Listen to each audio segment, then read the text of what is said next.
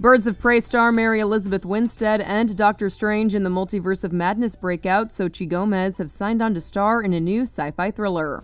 The film, titled Ursa Major, comes from sibling directors Jonathan and Josh Baker, who helmed the movie Kin. XYZ Films will launch Ursa Major at the TIFF market next month.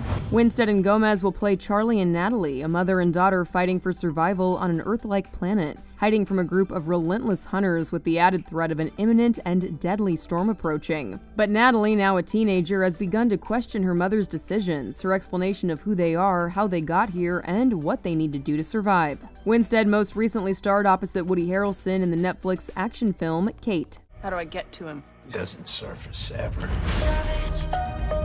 Somebody knows. Hey, let go of me!